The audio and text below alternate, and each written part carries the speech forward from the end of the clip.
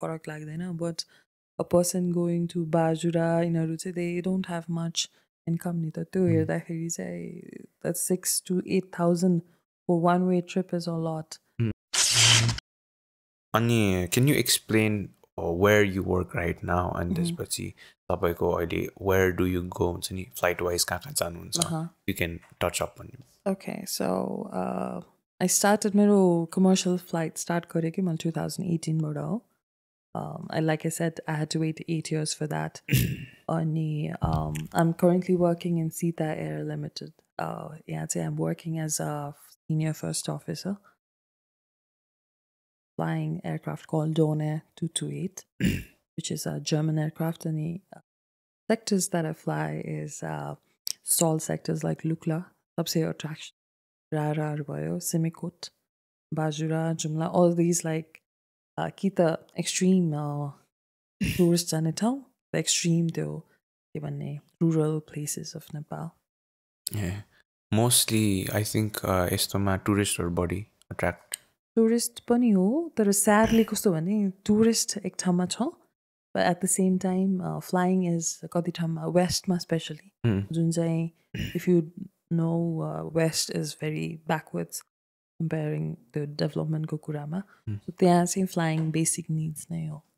Basic needs now. And it's expensive, so that is kind of talking about like getting expensive. What I've seen is like these हाम्रो holiday season आयो नि अनि मैले टिकट्सहरु हेरे के it's very expensive compared to हुन्छ नि जुन चाहिँ अब it's even like 3 times more compared to I don't know why they do that. And I think त्यसमा I want to touch upon, is there not हुन्छ नि like यतिसम्म मात्रै बढाउन पाउँछ त्यो भन्दा बढाउन पाउँदैन भन्ने के रेगुलेसन छ रिगार्डिङ मलाई यो कुरा चाहिँ ठ्याक्कै I really don't know भनौँ न त्यो पार्ट हाम्रो त्यो छ नि तर I don't think त्यस्तो रुल त होला जस्तो because yeah I have seen किनकि 2x 3x जति छ अनि people might कोहीलाई त नेसेसिटी छ नि त more than हुन्छ नि going there it's a necessity and I've seen it just went up. I know. I mean like for a person paying Nepalgunj वा धनगढी जानु र मलाई त्यो चाहिँ खासै फरक लाग्दैन but a person going to Bajura यिनीहरू चाहिँ they don't have much income नि त त्यो हेर्दाखेरि चाहिँ that 6,000 to 8,000 for one way trip is a lot and that too just to go to hospital.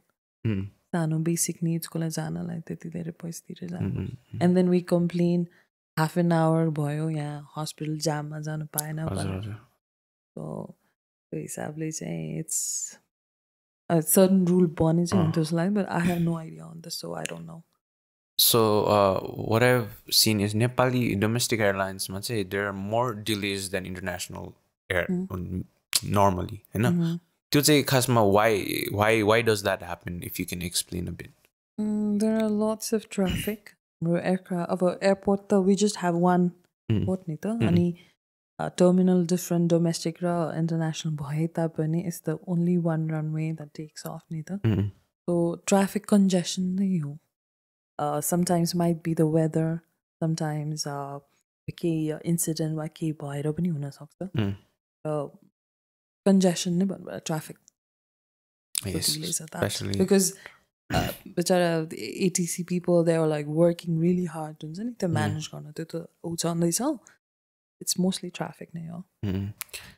So both international and domestic like priority equally दिन्छ almost yeah almost equally दिन्छ because domestic त धेरै नै aircraft छ नि त हजुर so अब equal दिने कि अब इक्विटी हुने कि इक्वालिटी दिने भनेर भयो नि त यसमा अनि इन्टरनेसनल त धेरै पनि छैन नि त